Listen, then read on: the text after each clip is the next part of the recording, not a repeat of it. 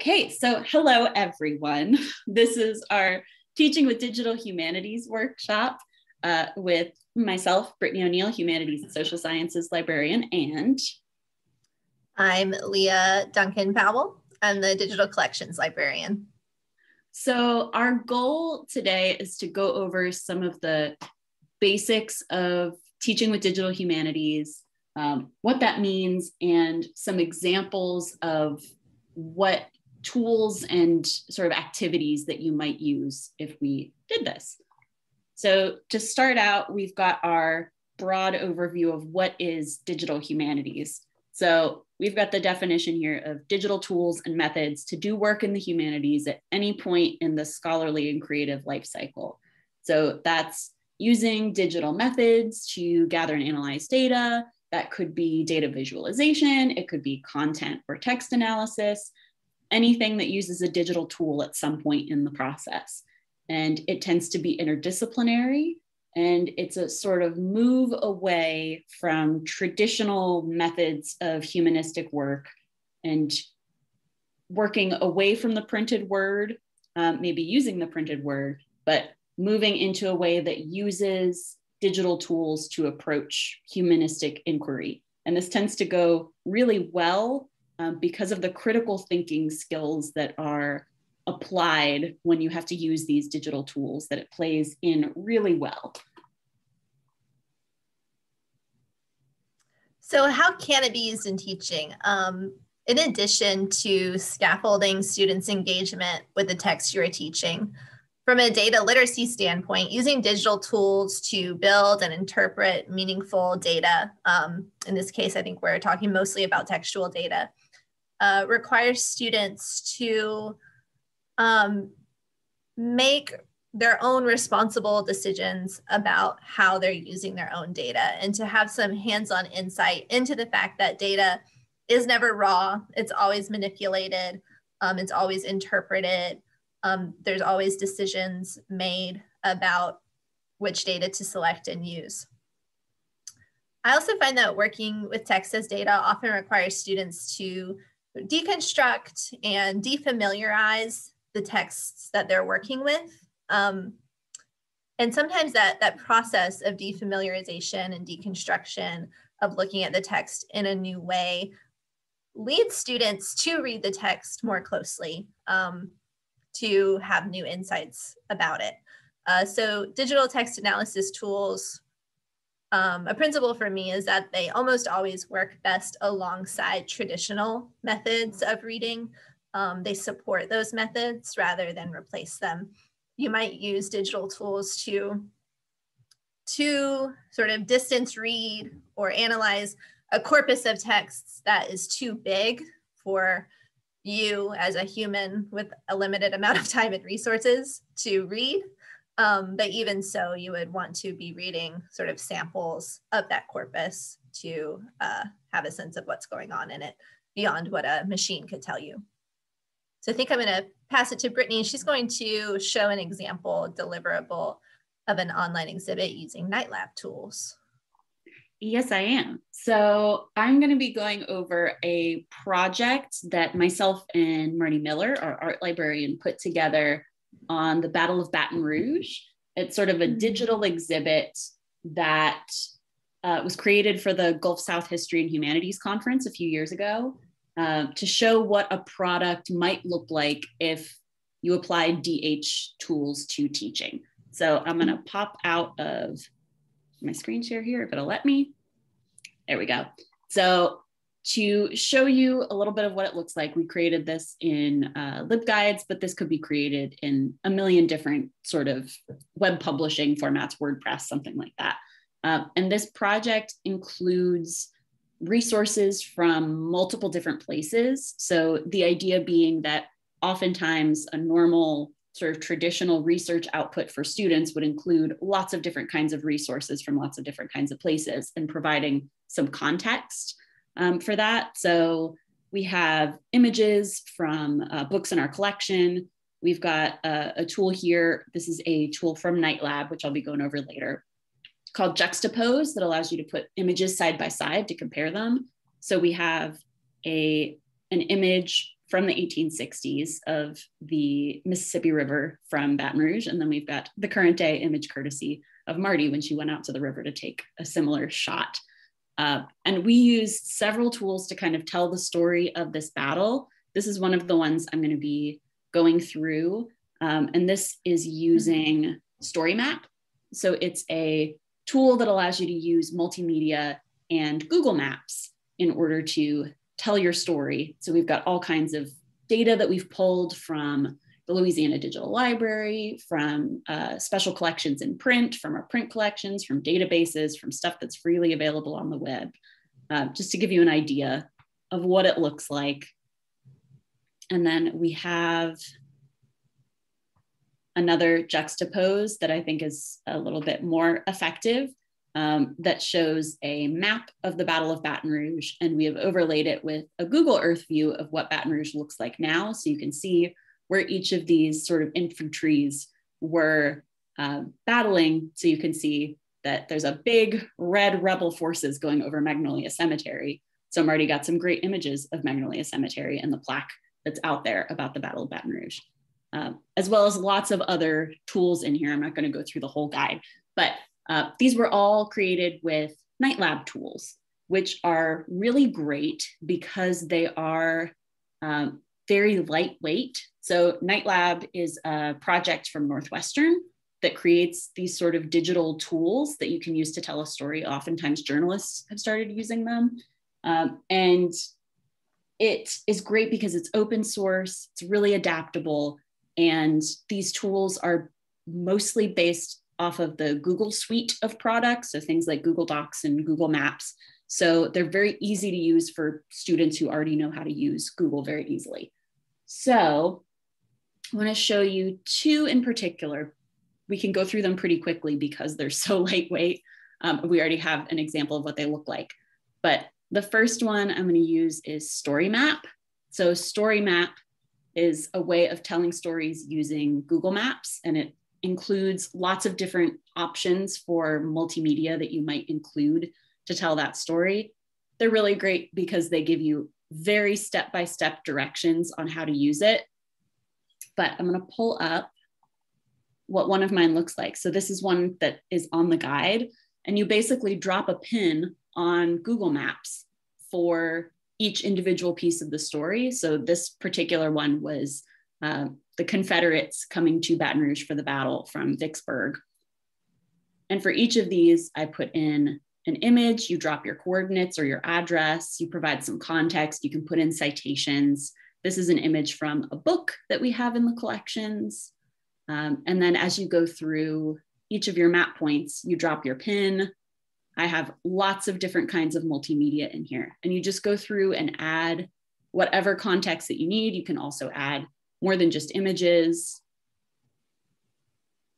And then once I publish it, I basically just get an embed URL in Story Maps that I can publish anywhere that I want to publish it. So you could pop it into a WordPress site or Omeka or whatever you decided to publish with. Very, very easy to use. That's the long and short of it. You just kind of put in your information, and it's great because it gives a place to put citations for a student that was doing this for a research project. And then we also have Timeline, which let me go back to the Night Lab page. So Timeline does a very similar thing, but rather than mapping, it's for time, where you can create a timeline. And basically when you create something, it just creates a copy of a Google Sheet that you can input your data in. So here's an example of a timeline that they have where you can include all kinds of different media to go through time. So you can include images, you can include Google Maps, you can include videos, audio, Wikipedia articles, all kinds of stuff that you can put in your little places in time. So when I make my copy, this is what it looks like. It's just an open Google Sheet that I can put in my data for. So I pick the dates. You can be as broad or as narrow as you need. So you could pick just a year. You could go as specific as a time or a time period. So do a beginning and end date. You add a headline to stamp on your timeline, as well as some text that goes with it, any media that you want to add. Mine are all Dropbox links of images. And this includes, we've got some from Civil War Newspapers database, some from Hill Memorial. We have some from the LDL through the East Baton Rouge Parish Library archives. And then I can provide my captions. And then all I do from there is I do my file and publish to the web. And once I do that, I copy it into the timeline, go down and make a timeline. I get my template, I publish it to the web, and then I just paste my URL in there, and then I get my timeline just as I've published it. So these are all really, really easy to use, which is why I think that they're very helpful for really low barrier to entry research assignments, because students can accomplish them pretty quickly, but it does provide them a different kind of output of what their research might look like, and maybe get them thinking a little bit more about how resources interconnect because they're seeing them sort of visually. So those are the two tools. NightLab has tons of others. They have some for including audio within text. They have the juxtapose where you can look image by image. There's lots of really very easy to use tools. So I'm going to shut my mouth about all of that. There's a lot of stuff we could do with that. But I'm going to go back to Leah. Okay. And I will allow you to share your screen. All right. So I'm going to start with a quick overview of the Louisiana Digital Library, because there are a lot of collections and resources here that you can use alongside these digital tools. The Louisiana Digital Library provides you with free online access to digitized historic materials held at archives across the state. So we've got between 25 and 30 contributing institutions in Louisiana at this point. So you can search these materials, you can search across the entire library, you can browse by institution. We've got some subject guides for you. I'm going to start just showing you a few ways to access our materials in the digital library. Less because I think people attending right now or watching that video need a lot of search tips, but more to highlight things you might want to go over with students were you having them use this as a resource. So up here, of course, I can search the entire library. So I'm going to search Huey Long as an example. And you see that this gives us over 45,000 results. That is likely to be pretty overwhelming for anyone, especially students. So we need to find a way to narrow these results down. I'm going to see my screen side. There we go. We're getting so many results because this search is showing us every item with the word Huey and every item with the word Long, along with all the items that have Huey Long. So one easy way to narrow this down is by using some Boolean search strategies. So I could search Huey and Long. That's going to narrow down to the items that have both of those words. And now we're getting 1,900. So it's a little bit easier to work with. You can also teach students to use quotation marks to do more specific searches. So if you actually wanted information about the Huey Long Bridge rather than Huey Long, the governor, we could use quotation marks and search for Huey P. Long Bridge. And that's giving us 115 items directly related to the bridge. If we wanted pictures or items related to the construction of the bridge, you can look at the subjects over here. And one subject with 14 items is construction. So if I click on that, I'm getting largely photographs of the bridge being built. You can also search by institution. So this is especially useful if you just want to browse. So if I go back to the home page and scroll down, we have this gallery of our contributing institutions. So let's see, I'm interested in what the Historic New Orleans collection has. These are all the collections contributed by the Historic New Orleans Museum. Let's see, maybe I want to I could either search across all of these collections here, or I could go a step deeper, look at the decorative arts of the Gulf South. I could search specifically within this collection. Maybe I want to see lamps of the Gulf South. I could search for that.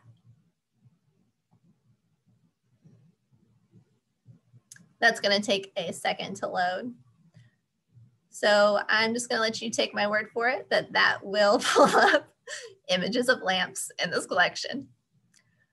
The last sort of search tool I want to show you, here's our lamps, is if you go to the About page for the LDL, we have some resources. And one resource we have are these subject guides.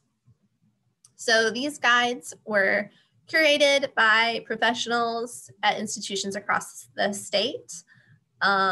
They are guides to research topics that are popular among LDL users and topics that are just highly represented in the LDL. So you see we've got Huey Long, Mardi Gras, the Mississippi River, and these guides, so here's the guide to the environment. Some of them will have search results already narrowed down for you, so it'll lead you to a search result page. It might lead you to a specific relevant collection. It might lead you to a particularly relevant item. So this is a variety of types of sources. They are not exhaustive, but they are sort of highlights of these particular topics. So this is a place you could direct students to for getting started. So that's the overview of the LDL. So now I'm going to transition into a way that you might lead students through using these collections as data, specifically in this case, textual data. And more specifically, I'm going to show you how you could guide students to use our Daily Reveille collection, which holds digitized issues of LSU's student newspaper from 1959 to 1975. I have worked with some specifically English 2000 classes that I know a lot of instructors lead their students to research topics that are relevant to LSU specifically, maybe problems at LSU, issues at LSU.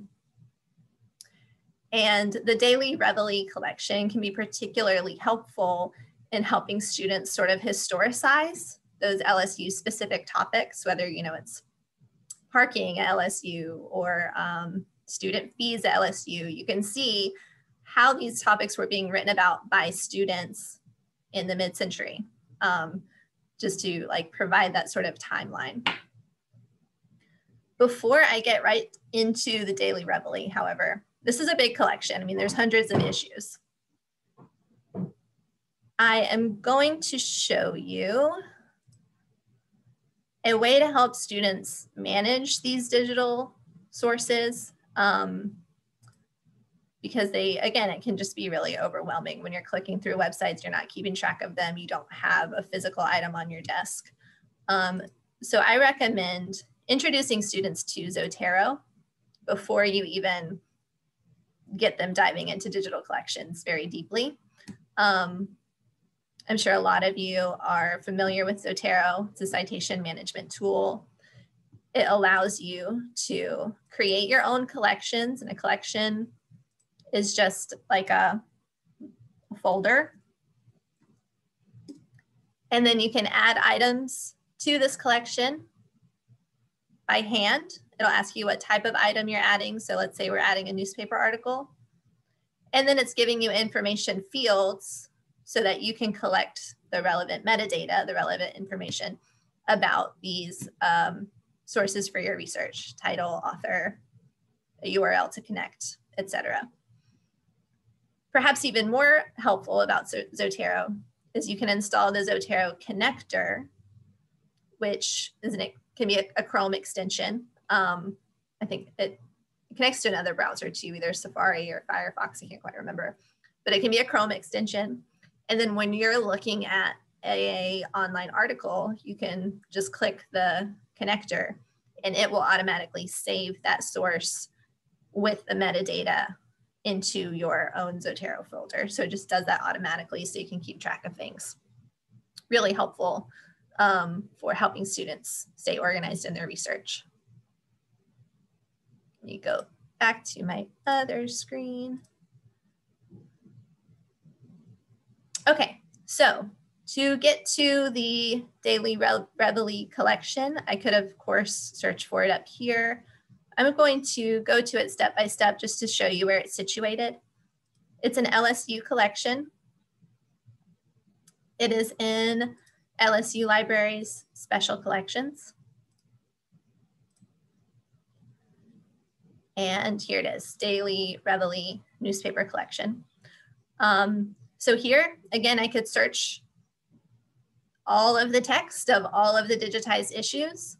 If I go into this thumbnail, it's going to give me a calendar view of every issue. So if you wanted to see a little bit more generally by date, what's going on in 1965, what issue was published on your birthday in 1970, you could find that. That's taking a second to load, so I'll let that do its thing. And I'm gonna go back over here because I'm actually just going to search the entire collection. And I'm going to search library. So this is gonna give me a sense of what have students been writing about the library from 1959 to 1975. So these search results are showing me every page of the digitized issues that mention the word library. So I'm going to open up this one. And so here's an issue that talks about the library. I can go to this details tab and it's showing me what volume am I looking at, what issue am I looking at, what is the date published of this issue. So that's just a quick overview of where we actually are.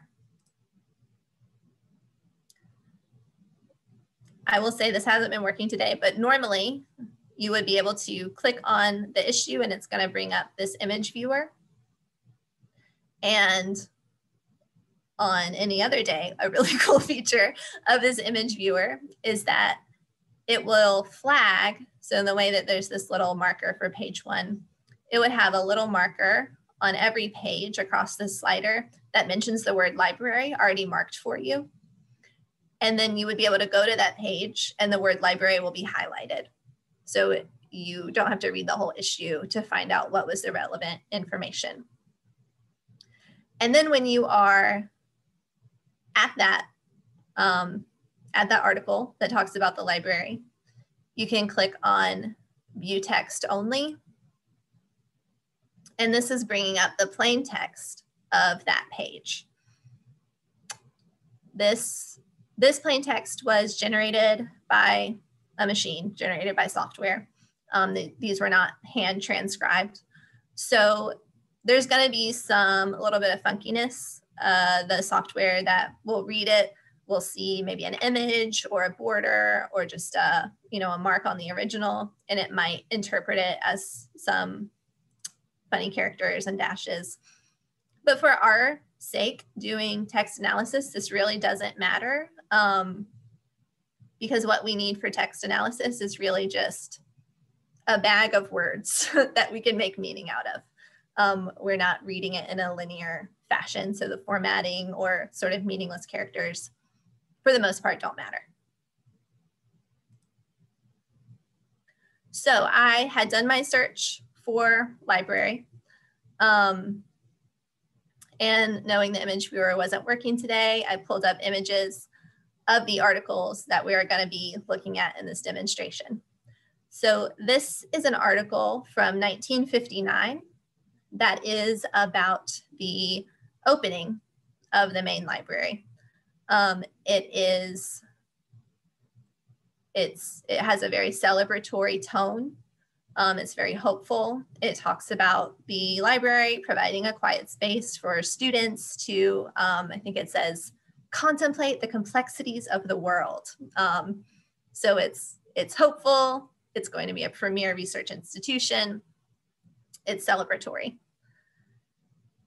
The next article we're going to be using in text analysis is from 1973. This is Funding Problems, the Library, Endangered Species. So clearly you can tell from the headline, the tone here is different. This is about funding problems. It's about, unfortunately, recent trends in funding indicate that the library may lose its luster. So in the 14 years from 59 to 73, the writing done about the library is changing, and we can already see that. So what I would do in this text analysis process is I would ideally go to this page. I would go to view text only, and I would copy and paste this text into a plain text processor. I would not recommend using something like Word or Google Docs because that adds a lot of formatting that we don't need for text analysis. I would instead use either Notepad if you are on a PC, or Text Edit if you're using a Mac. I'll go ahead and change my screen too. So I would paste the text into an editor. This is not the relevant text, this is just an example, but we can see just skimming through, if we were gonna do some basic data cleaning, I'm skimming through to see if there's sort of repeated additions to our textual data here that might prevent a machine from understanding what these words are. And one thing I see is this dash and space. This occurs frequently throughout these articles because it's, you know why, it's the end of a line. But this is going to prevent a program from understanding that this word is saying, and it's going to make it think that there's one word say and one word ing. So a really simple cleanup we can do with this data, and I would recommend doing this with students so that students understand that data is manipulated, data is cleaned, it doesn't just fall in your lap ready to use, is I can do a quick replace of this dash and space and replace it with nothing, replace all, and that has cleaned up that problem. And that's the main problem I see here that's going to prevent us from seeing anything meaningful about this. So I would do that cleaning process. Now I'm going to close that window. I'm going to share my screen again. Once I had my 2 text files cleaned up and ready to go, I would go to Buoyant Tools. Let me start a new session because this is one I was already working on. So Buoyant Tools is a suite of text analysis tools. It does a lot of different things. It's pretty powerful, but it's free, it's online. And to get started here, I could paste full text into this text box. I could paste the URLs, or I can upload the text files I want to work with. So I already have my text files ready to go, and I can upload both of them at the same time. So I've got my article about the opening of the library, the celebratory 1959 article, and I have my 1973 article about the funding problems. Now, all of these panels are giving us different types of visualizations. This can be a little overwhelming to first look at. These are all doing slightly different things. There's lots of documentation you could read about these various tools. These panels are resizable. So I'm going to direct your attention to this lower left, which is a summary of the 2 documents we've uploaded. So we've got some different information. We've got the length of each document. We've got the vocabulary density. We've got average words per sentence. I'm not surprised that the sentence length and vocabulary density in this case is quite similar in that they're both student newspaper articles. You would expect the style to remain similar. We have most frequent words across the corpus. So it's not surprising that the most frequent words in these two articles are library, university, and books. But what I really want to look at is this distinctive words. So distinctive words is it's a quantitative statistic. It's using a certain formula that's showing you the words that are the most unique to the 1959 article, meaning the words that occur relatively often in the 1959 article, but infrequently in the 73 article. So it's a ratio and it's balancing those out. The distinctive words for the 73 article is going to show you words that are occurring a lot in the 73 article, but not a lot in the other. So it's for two articles about the same topic, about the library. It's going to highlight the different perspectives in those two articles. Right now, this is only showing us 5 words, but I can go to this little item slider right here. And I'm going to move it up to 40, so we just get a little bit more information. So we can see in the 1959 library opening, we have words like dedication, education, honorary, centennial, attractive, leadership, introduced, inspire, important. So you're seeing here this sort of celebratory, hopeful tone. We see in the 1973 article words like problems, funding, financial, budget, sufficient, south, research, problem, unfortunately, trends. So again, you're seeing this tone that is about financial problems. So this can be used, your students can use this in their arguments as textual data.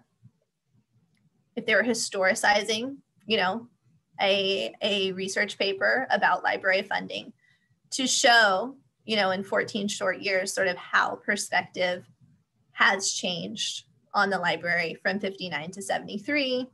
And you could connect that to whatever your current argument is or the current research you're doing is. So that provides that, this problem or this topic isn't brand new, in 2021, students have been thinking about it. And that can be a part of an argument. I'll show you really quickly one other tool that it does the same thing, and it just has a different layout. It's a little bit, this tool is more designed to be student friendly. It's accessible to even high schoolers and middle schoolers, but it provides less information than Voyant, but it's a little easier to look at. So this is same diff. With same diff, you can also upload your files. It only lets you upload 2, whereas with Voyant, you could upload as many as you want. So I'm going to upload these same articles and hit compare. And this is in the middle is again the words frequently used in both articles. So library, university, state, LSU. And then on the left, we've got words. It says words that are only in the 1959 article. That's not quite true. It's just words that are used a lot more in the 1959 article than the 73 article. And this is the exact same algorithm that Voyant calls distinctive words. So we're getting the same list of words. It just is aesthetically different. If this felt a little bit more approachable to you in teaching, or you just wanted to sort of focus on this one tool. And then over here, we've got the 73 article. It's the same list of words. So that's Voyant. That is databasic.io. We have a lot of collections on the LDL that provide textual data that you could use. We also have collections that provide geographic data, collections that provide various quantitative data that are accessible. I think at this point, I'm going to pass it back to Brittany. She's going to talk about some of the ways we can support you. Perfect. Yeah, so I am going to share my screen. So let me jump ahead here. So we are going to talk a little bit about how you can learn more and get some support. So we have a Teaching with DH guide that Leah and I put together because we only went through 4 tools, but there are frankly like thousands more that you could probably use. So I'm going to pull up. Let's see if it'll let me pull it. Let's try this again. See if I can pull up the screen. Perfect. There we go. So this is our guide. The very easy, friendly URL is it's guides.lib.lsu.edu/DH. But this is a research guide that we put together that gives you some opportunities to learn more and get support if you need it. So on the homepage, it has a little bit more about DH, as well as some books from our collections and journals from our collections that you can sort of learn more about, and maybe some more niche areas of digital humanities. So we have some specifically on data feminism. I'm very excited to read that book that I just bought, as well as like algorithms of oppression, programming in DH, and past play, which is about DH and history. So there's a lot of really good further reading on there if you want to dig your teeth into it. We also have some other example projects. So I know that Leah showed a little bit about how you would use the LDL, and I showed a little bit about how you might use lots of different kinds of resources. But if you need some sort of visuals for what a project might look like in order to envision it, we have some examples both from projects that have been done at LSU and then other example projects and other specific curricular things. So on the left-hand side, we have the Battle of Baton Rouge that I showed you, as well as some example projects from the Digital Scholarship Lab, like the digital edition of the Broadway Journal or Go Shakes for Shakespeare-related materials at Hill. So we've got lots of information there. In the middle, I have some example projects from outside of LSU. I want to show really quickly one that I think is very cool, that there are ways that you can use these tools in ways that you might not think that they're designed for. So there is a story map example that Night Lab has where they used, you don't have to use Google Maps for your map. So instead they used a Hieronymus Bosch triptych as the map for, in order to annotate and provide comments on the art. So if I jump through any of these comments, it brings me in and it has my sort of like artistic critical interpretation of each of the pieces of this triptych, and I can kind of walk around the map that way. So there's lots of really cool ways that you can use these tools beyond the way that maybe they were traditionally created for. There's lots of different examples in here, humanities related. And then on the right-hand side are lesson plans and activities.